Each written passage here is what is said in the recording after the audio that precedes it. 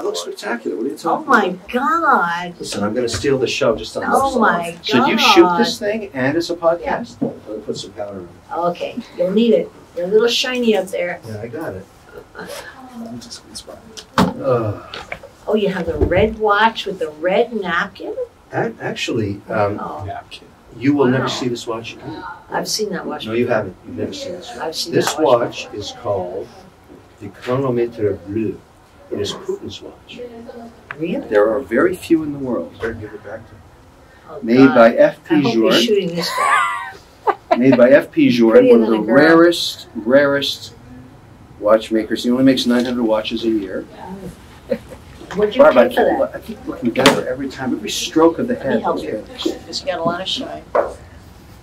Don't screw it up, I Barbara. won't, because yeah, especially on the edges, you know, your skin is softer on the edges. Okay.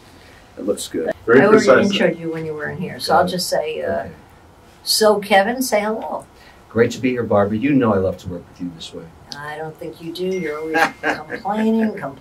Come on. But we've got great callers coming in, That's great. and it's kind of like a competition for me. It's kind of like who could give the best advice to the same answer, and I have a strong suspicion I'm going to win. What do you think? I think I'm going to kill you in every respect. Okay, we'll see, Big Mouth. Let's All go. Okay, let's hear the first call from Brian. Here we go. It's going to be in your ears. It's a strange one. You know, It's a sad one. It's very sad. I think, first of all, that's a very broken relationship between a parent and a sibling and a brother or sister. I don't like that story at all. I think what has to happen here is this individual has to strike out on their own and tell their parents, go fuck yourself. I'm going to Oh go. my God, I'm going to have to delete that from my podcast. You know exactly what I'm saying. This is ridiculous. Even talking that way to a child is just something really wrong about that. And even the guy's voice, doesn't he sound beaten down? Yeah, he Just the does. tone of him. He feels like he does. can't get I himself think going. he should use it as motivation to get out there and do his thing. But clearly that family is semi-dysfunctional in my view. Well, here's my advice to you, Brian. I think you should use the insult for your motivation. Nothing is more powerful than somebody damning you to hell and saying you can't do something, because it can get your ire up and you get out there and you say, I'll show you. So I would just go over to your parents and thank them for insulting you and saying, because of you, I'm going to show you what I could do. And you know what? After that, leave them behind. Forget about them. Come back as the victor. And they'll have to acknowledge it. And if they don't, you can acknowledge it for yourself. You're right, Barbara. Brian is the winner. The parents and the sibling are the losers here. But we haven't heard the parent side of the story. Yeah, but I can just tell it's bad. Yeah. Okay, we'll get on to the next question. Okay. I kind of agreed with you on that. It's kind of weird. It is right? weird. I never agree with you on anything. The guy sounded depressed. Yeah. Low energy. Who's the next person you'd like to hear from? Dawn. Third marriage. Listen, I'm going to take a stab at this, Barbara, because I have various feelings about marriage. I've always felt that marriage, while it can be very euphoric in the beginning when romance and love are involved, really displays its true colors after about 3 years. It becomes a business. Because the reason men and women or significant others get together and form family units is to help themselves economically and emotionally. But the fact is, it's the pillar of financial strength that keeps a marriage together. And so when you see someone contemplating... Whoa. Let me finish my thought. How rude of you to interrupt right, your guest, Barbara. Okay. Let me finish my thought, and then you can bring your irrelevant concepts forward. I'm saying here that if you're talking about a third marriage, the first two tell the story of what's going to happen to the third. It's also going to go to zero. So, There's something wrong, Dawn, that you've really got to do a little soul searching about if you've been married twice and are even thinking about getting married a third time. Why bother? Why not just have some frenemies? to me, to my ears, Dawn doesn't sound at all like she is even excited about getting married. I don't know why she's asking the question. But I would agree with you again, I hate to say, that I think she needs some therapy. What went wrong in the first marriage? What went wrong in the second marriage? And why would you want to repeat it? I don't get it. Barbara, I want to bring a point up I think you may or may not agree with, but if you look at, I did this little study on divorce over a 7 to 14 year period. Why would you study divorce? Well, because I was very interested in answering this question, and I had a good friend who was a divorce lawyer, had been for 35 years. So I asked him, can you just, don't bring up the individual cases, because he did a lot of work with very wealthy people. 50% of unions end in divorce between 7 and 14 years. That's a stat that's been pretty steady for a long time. It's not infidelity that breaks these unions apart. In most cases, he attributes it to financial pressure. Oh, I'm sure. Even the super rich. That's always been the case. One partner is not in sync with the other in terms of their spending, investing habits, or whatever it is, and that brings such a fissure to the family that they divorce for the reasons of money. So I'm just wondering if that hasn't played a role in Dawn's case. Maybe Dawn's a spendaholic, and her husband wasn't happy, or her significant other didn't like that. But if you're having trouble in your marriage, look at money first, not infidelity. Most marriages can survive infidelity. All right, we're moving on. All right.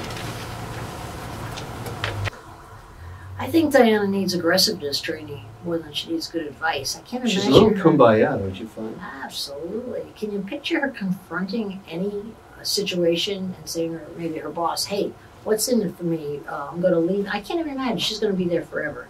But I'd love to ask her what's not fulfilling, and how about just trying to get a better position where you're working now? Oh, that's a good point. I told my daughter the same thing after her first year of work. You know, she came to me complaining about her status in the organization and her pay. After 1 year? No. I said, we're not even going to have this conversation until we've gone 18 months because, and we did. We had the conversation again actually after 24 months, 2 years. And then I said to her, you know, Savannah, you've achieved quite a bit. You need to get a raise. I'm going to tell you what to say. But really, it's all about what you've delivered because you set some goals for yourself, you've achieved them, and now you have to get a raise. And she was quite successful, not as much as I wanted her to get. Every father wants her to get more. But she moved up in terms of 2 positions in her job title and a very significant... And a raise in one?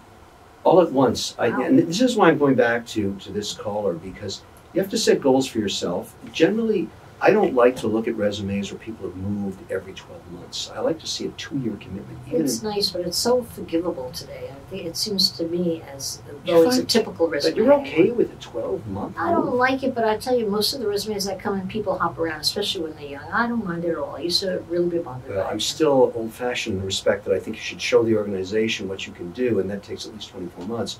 So I said to her, look, you're not going anywhere until you really prove yourself here. It'll be the stepping stone, and she has.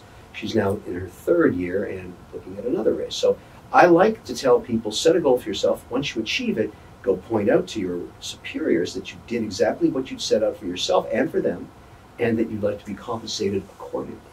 You know, Kevin, I get a lot of people that call in and are stuck in jobs, and they seem to put enormous value over a family-friendly environment, as though they are afraid to leave That's a mistake. because they can go to the kids' soccer games and what have you. But what do you think about that? My impression is that most jobs today are family-friendly. Things have changed. And for people to get stuck in a job just because they think they're understood, like this lady Diana, I think is a mistake, and it holds people to a job much longer than they wish to be. You're right. Most bosses, most people that are running both entrepreneurial organizations or large corporations understand people should be measured by their ability to achieve tasks.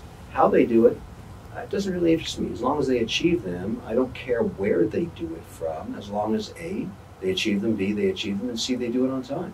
And after that, you can be eclectic. You know, you can work in different ways. Most organizations are bending that way as long as they achieve their goals. And I think it's a good thing in America, frankly. Of course, what's Because wrong with that? lifestyles have changed so much. Even people that tell me, look, I want to work all night. I'm a night owl.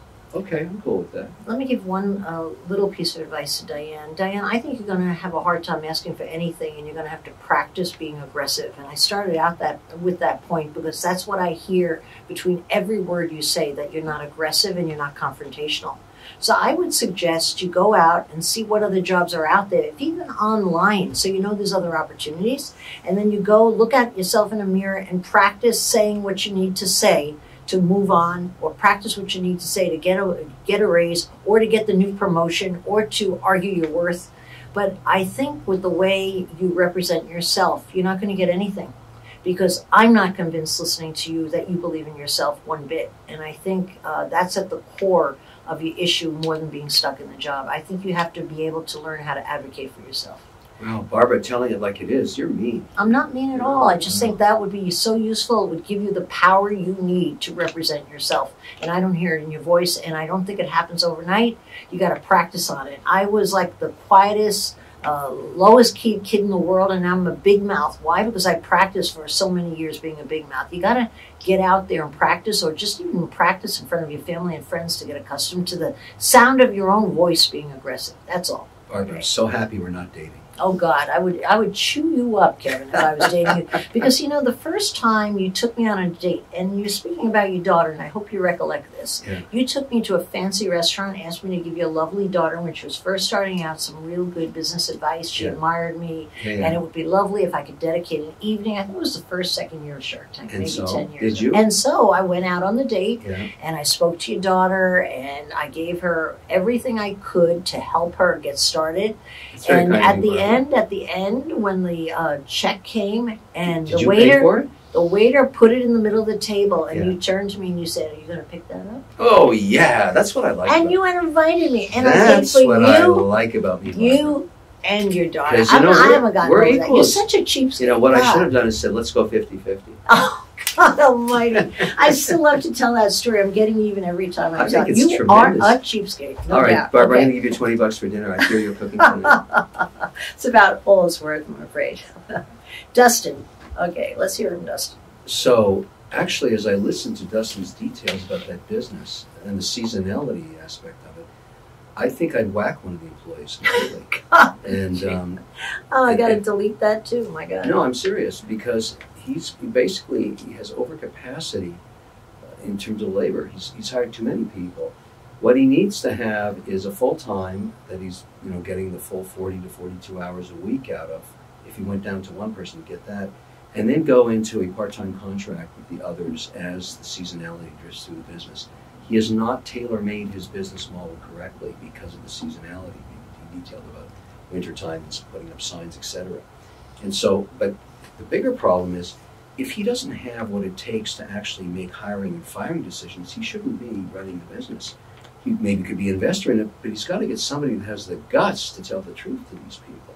One of them has to go, in my view, and the other can be put on a part-time basis or find work elsewhere. Let me ask you this, Kevin. The first time you fired someone in your own business, the first time you had to confront firing someone, taking their livelihood away, did it come naturally to you, or was it a tough thing to do? No, it was tough. What I have in my career, as I grew particularly my consolidation in the educational software business, ended up firing tens of thousands of people. And I learned the most important thing to do in that whole process was to set up a system where A, you explained why it was happening, B, you found out and made sure you compensated them very fairly, because what I learned when you're dealing with that many people, they are going to go into the market and talk about you being fair or not. And in my case, we made sure that we compensated them and found counseling services to help them find other jobs. And by the time the fourth year came around, as we were buying companies, firing the people we didn't need, just keeping the developers because we had our own distribution, our reputation was very good, and many of them came back and worked for us 2 or 3 years later as they moved around the market, because we ended up being the largest educational software company in the world. So these people came back that wanted to be in the educational business. Well, that addresses one of his concerns, that the people wouldn't like him, they might not come back, and you found that they did. I found if they're treated fairly. If they're treated fairly, but no one goes into a firing situation initially as a boss, a new boss, and feels comfortable firing people. So It's tough as hell. I would say to Dustin this. He's a very nice guy. We could hear that in his voice. He has a conscience. He wants to be a good guy all the way. But he's got to learn to fire, and that's a trait. That's an ability you can certainly learn. But I would say to Dustin that he could trade on how nice he is. I don't think he realizes how much loyalty he has in his firm, because you can tell he's a nice guy. So if he sits down with a group But of you made bad employees... economic decisions because you don't have the guts to trim Yeah, costs. all right, so that's the downside. But here's the upside. He's probably the loveliest boss in the world, and the people love him. So if he sits down with a group of people, a one-on-one, and says, hey, listen, the business isn't right. We don't have the billable hours that we used to have, so we're going to have to cut the hours that everybody's working. And I could either guarantee you 20 hours, or if you want, you could leave here and you could get a full-time employment somewhere else. But that's the best I could do for you. I don't think the firing for Dustin is going to be nearly as tough as he thinks. I think people are going to get it. I think he's going to learn that firing isn't the boogeyman he thinks it is, and he's going to do a good job at it. Because people love me Everybody loved me who worked for me. But in the initial time, people took it in the chin and they said, we understand, and they walked out the door. It happened. And so I think we've got to give Justin a chance to realize it's not as bad as he thinks. Just go do it, and people are going to be more loyal than he thinks. I'm too worried you're sending out too much of a kumbaya It's not a message. kumbaya. Because It's trading on what's good. I get He's it, a good but guy. I would rather have employees respect me and feel that I was treating Love them and fairly. respect aren't necessarily opposed to each yeah, other. but He could have certainly both respect. I don't and need love. everybody to love me, Barbara. I want them No to one respect does. me. This is great. Well, then I have no problem. If they know I'm going to be fair, though, particularly in business, you've got to be fair because that comes back to hurt you economically. Businesses are about making money. They're binary. Either you make money or lose it. But you're way too kumbaya. I'm the best kumbaya. fire I know, and it's about how you do it. And I think this guy's got a good shot at I'm doing it. pretty good at it, too, and I think I take a different approach. They love me, and they We're come moving on. back. They come back because I'm fair. I'm sure. That's And you're why, lovable. Barbara, there is a Warm and reason. cozy. There is a reason I'm called Mr. Wonderful. You know that. What is that reason? There's truth in advertising. Here's Jenna. Oh, God. Jenna, let's go. Okay. Let me say something to Jenna. But first off, it sounds like you're a high school girl. It sounds so young the way you're expressing your problem and how you're dealing with it. My advice would be to you to talk to your friend, the one that you're having an issue with at the moment, and although it sounds like you have a lot of issues with a number of your friends along the same path, but talk to them directly and say, hey, what's up? I'm going to be successful. This is what I'm doing. Is there going to be room in your life for me? What's bugging you? What's in the way? I suspect you haven't really confronted in a very direct way, and that's the only way you get communication going and keep a friendship going. If you have to watch what you're doing and fearful of hurting people and they're not approving you, that's not a friendship. You got to move on and find some happy people to be around. But I don't think you gave it a shot. I think you have to directly speak about it and ask for a direct response. That's how you do it. One more thing. If I was your friend, listening to what you said, I would think, what's in it for me, this friendship? You might not have anything in the friendship for your friends if you're successful. So maybe what you ought to do is share your success in a different way. Not by telling them how you dream and want to be terrific, but maybe share your success in a different way. Get them tickets out to a restaurant. Invite them for a long weekend vacation. Let them see the benefit of having a friend who's doing very, very well. And that will sweeten it up a little bit as well. Because why would I want to be your friend if I'm just going to be jealous and you're not sharing your success with me? That's all. That would be my spin on it. Barbara, are you suggesting that Jenna buy her friendship? Yeah, I am. Why Oh, not? my I buy my goodness. friends all the time, and they really like it. Well, I have different advice. Jenna, I want to talk about your presentation skills, which will be affecting you in life in many ways. You should listen to this podcast a second time about what you read to us. You used the word like about 30 times. Wow, is that true? Yeah, That's a yeah. good catch. I didn't and see it's, that. and I really, it's like, Jenna, You like, just use like. I'm trying to make a point here, Barbara. Okay. It makes you sound. Let me put it to you this way: you sound 20% off retail. You really want to somehow clean that up and think about who you're speaking with, because you're now in a broader audience. Think about when you make a presentation like the one you just gave Barbara and I. That you want to be concise. You want to bring your point forward quickly. I thought you could have done that better. But the constant use of word like is very high schoolish, very immature, and yet you are bringing a very mature topic forward about the jealousy of friends and your understanding the challenges of keeping it all together, the social issues involved. That's very mature. But throwing like in every third word is just, I don't like it.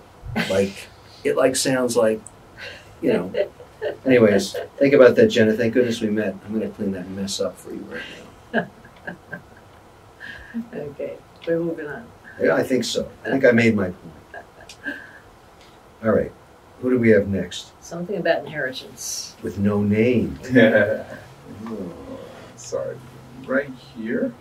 I don't think you gave us your name, so I'm going to call you No Name. But listen, No Name, to inherit that much money, and by the way, $2 million is significant when you think about the average American family in the country you're thinking about coming to. It sounds like makes about $58,000 a year. You're a very wealthy person in that context. The challenge you have is you're so young, you don't have the experience in having invested. So what I highly recommend to you is you find an advisor that will protect you against yourself. Because what happens to young people is they don't understand, that the risk inherent in getting too concentrated. In other words, the biggest free lunch in investing is diversification into bonds, into stocks, into other things that produce income. But you don't know how to buy those yet. And it took me a long time to learn myself. Good news is most large American institutions, banks included, have advisory services that cost about 0.45% up to 0.9% or 1% in some cases. So you're probably going to make 6% a year if the markets are kind to you over a long period of time. You're going to pay 1% to your advisor and clear 5% of $2 million. That's more than 99% of people make in America, my friends. Are you recommending he does that? Comes to America and gets an advisor? And what's the advisor? Well, wherever I don't know what the advisory business is in Kastanaban, if that's where is he? Kazakhstan. He's in Kazakhstan, I can say that. I'm sure there are advisors there, but I think the largest market, the most liquid market on earth is right here in the United States. So what it sounded like to me, he was interested in the U.S., so if he's coming here, I'd definitely put an advisor in place. Well, I would do something totally opposite to that myself. Don't tell him to buy real estate property. No, not. I don't think you should do a damn thing with your money. I think you ought to lock it up and not lose it. And I don't think you should be telling people you even have it to invest, because people will find you. And you'll hear the best pitches in the world as to how they're going to make money with your money. And I think you're in a very dangerous position. I mean, I'm even kind of surprised that you called in and said how much money you had to us, total strangers. It's pretty shocking, all right? I want to grab your money, and you're not even here for me to grab it. Shame on you, Barbara. No, but I do. It's like, whoa, I get my hands on that money, and everybody will respond to you that way. I think you should come to the United States if you can, and that's a good question. Can you come to the United States, and can you get a job? Come, get a job, make a living, pretend you don't have the money. 2 years from now, you'll have a much better understanding of what you're in for, what you should do for the money, who you should trust. Because in the end, when it comes to not losing the money, never mind even making money, but just not losing it, you have to trust. And how do you make that assessment when you're so young and naive? So come, get a job, get some maturity on your back, and then decide how you might spend that money. But I would be very careful, and I would lock it up away from you and away from everybody else.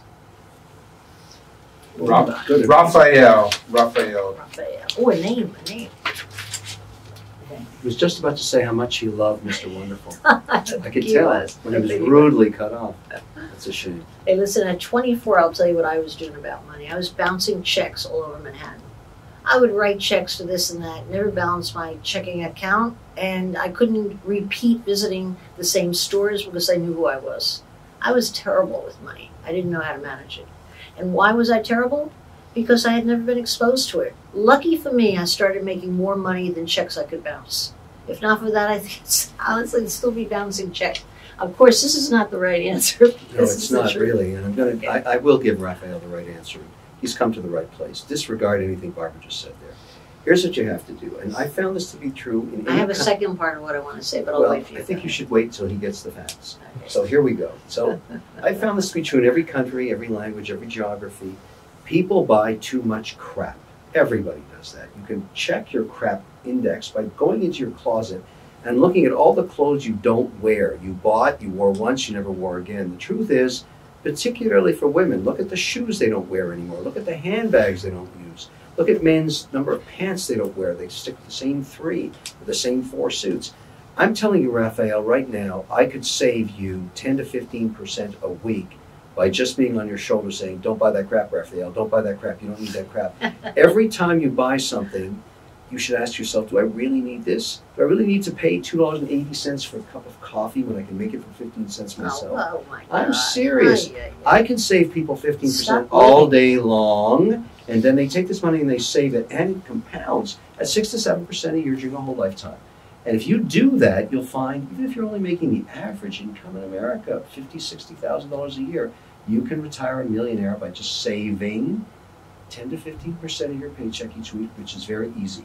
Now, Barbara, maybe you couldn't do that, but most people can, because you too have too much crap. I've been to your place. You have a lot of crap. Oh, God. I had very good advice when I was about 28 that kind of turned me around, even though I was still not managing my money well at all. Someone had recommended to me that I put my credit cards aside. I couldn't get rid of them. I was living on a credit card then, especially in bad times. But someone recommended to me that I pay cash for only 1 week. And I paid cash for everything in 1 week. And I was shocked at where my money was going. That, for me, was probably the only education I ever got in managing money. Just seeing where my money went in one given week. And it turned me around a bit. It made me feel like I had control of my money. And then I started paying off my lowest credit card balances first until I was able to pay off all those credit card balances. But I was late to learn it. So give yourself a break. How old did you say you were? You said you're 24 and you didn't learn it from your parents. You got plenty of time to learn. But definitely ignore Kevin's advice. You won't have a good life. You won't have nice clothes to wear. You won't really say how wonderful this life was when you finally died. Forget about it. No, that's ridiculous. No, Barbara. it's You've not. done It's a not. huge disservice. No. Raphael, Come on. she is the side of darkness and evil. I am the light. Remember that. Oh, God. We'll go on to Rhonda. She's next. Here's Rhonda. Okay. Wow.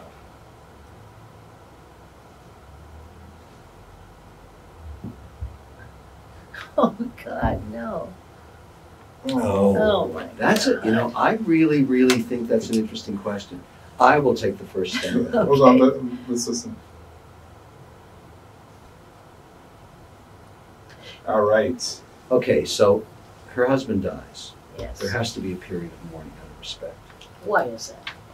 Barbara, you savage. Well, let's say the marriage was a miserable marriage. Well, we don't know that. We're going to No, let's but take the most case. marriages Let's aren't that just take the wonderful. case that she was widowed, not because she wanted to, but her husband died, unfortunately, before she did. And they had a great marriage, and they were a wonderful couple. Let's just take that example to start, you savage beast. Now, I would think a 90-day period of mourning and celibacy would be appropriate. 90 days. How did you arrive at that? I just thought in terms of, you know, the shock of a death and families and friends and all the people that want to take you out for dinner and stuff to help you with your mourning, I don't think you want to be bringing dates out at that time. I just think it would be inappropriate. And maybe people would think, well, this is a little crazy. She's just lost her husband a week ago and she's dating somebody. I don't think so. I think 3 months is reasonable. What do you think? No, not at all. I think the minute after your husband passes away, the minute you're attracted to someone, raises your eyebrow and you think, he looks interesting, you're already ready. There's there's no period of mourning that's dictated by anyone. It's nonsense. If you're lonely and you're attracted to someone, go for it. The only way to get over loneliness is love. So what are you holding back for? Wow, No, Barbara, no. that is just crazy. I think it'll be upsetting to some people. Now, let's take it a step further because she said relations, which obviously can mean sex, right? I would think so. I'm going to make a suggestion here. So the husband's dead. Okay. You meet somebody, let's leave, I said 90 days, you're saying the next day is fine. Actually, at the funeral, if you see somebody you're suggesting she should go hit on, that's crazy. But anyways, now you're dating, first date, you're interested. That's exciting. You got that euphoria. I think it's wonderful. But I'm not advocating sex on the first date. I'm saying, look, I'm interested in you and I'd like to see you again. Let's go out maybe on Friday. Maybe this is a Wednesday date. And then it's really passionate, but we're still not ready for the big move. I like the third date for that l'action. That's what I think is appropriate. Action on the third date, really, that builds momentum, crescendoing with a great outcome, and it's the beginning of a new relationship. And of course you agree with me, Barbara. That's the way to do it. I'm being entertained by you. I'm not agreeing with you. What are you suggesting? Sex in the first 5 minutes at the funeral? No, I don't know. But yeah, You mean of course you not. run up behind the coffin and... Well, you're nuts. Throw yourself out of the coffin, sure. Well, what do you think? I think the minute you feel like you want to have sex, you should just go and have sex. She's a single woman, even though you call her a widow. She has no commitment. And just make yourself happy. Life's too short. What if the next month you're in the coffin?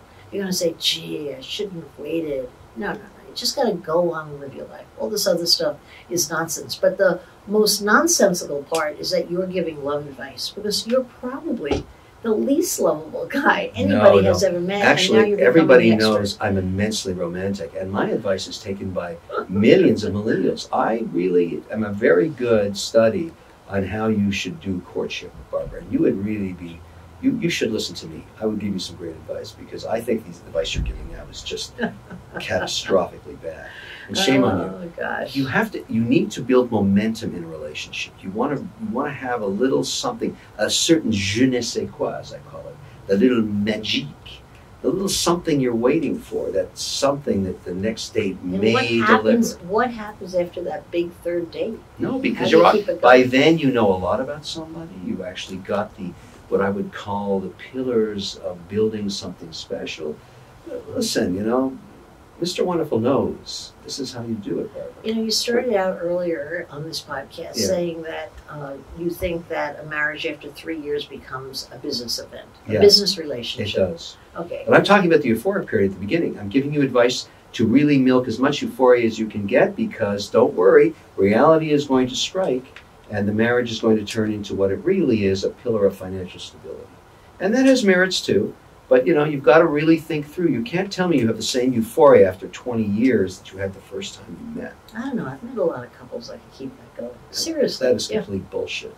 But you really think so? No. It's a different kind of love. It's a love built on respect and financial strength. It doesn't mean you can't have great sex. No, you're suggesting it not be romantic. I know many couples that are intensely romantic. It's just you don't have it. I love you. I love that you dream, but I'm giving real advice. And I also deal with a lot of friends. A lot of my friends have been divorced 3 times, and I'm giving them advice saying you should not get married again. This is enough already. I've known all your wives. I've been to all your marriages. One of them I've been to 4 marriages. And look, don't invite me anymore. I mean, come on. I've seen this dance so many times. And, it's the last one was just off the charts, and it was a very big span, fireworks, the whole thing in a foreign country, millions of dollars put to work on it.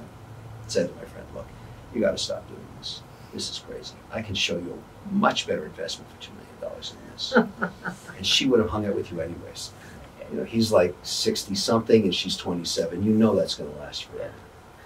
Right till he's dead next year.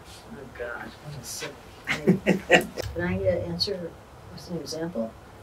Troy, when I paid off my student loan debt when I guess it was 6 years once I was working. 6 years later, I paid it off. And you know what I did? I ran out credit card debt as a result of that. I felt free and I just charged a lot more. I felt entitled. If I had it to do over again, I would just pay that over the whatever lengthy period of time I had to pay it over and keep it, because it kept me in check somehow. I think it depends on your personality. Now, I know Kevin's going to tell you pay off the student loan immediately and get your head straight.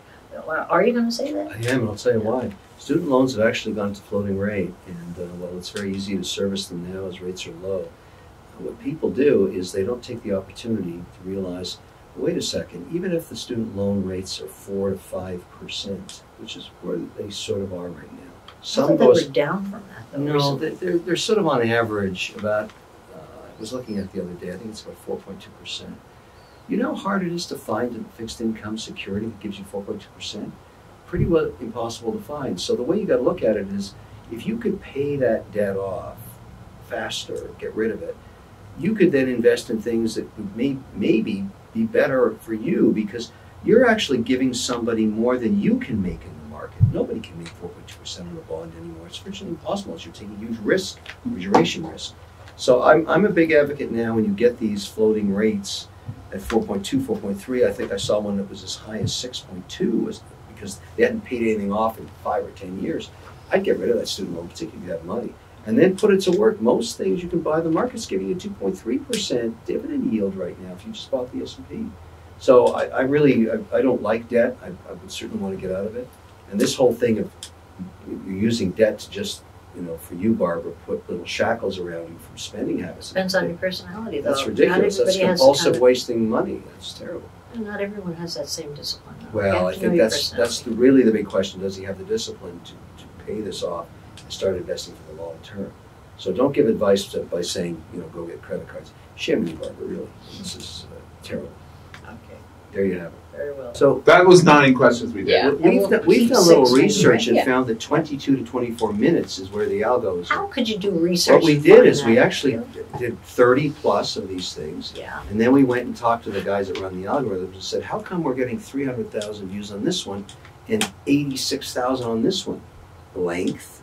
So the are you talking about video, though? Well? No, but we did them both. We did podcasts. There's a big difference.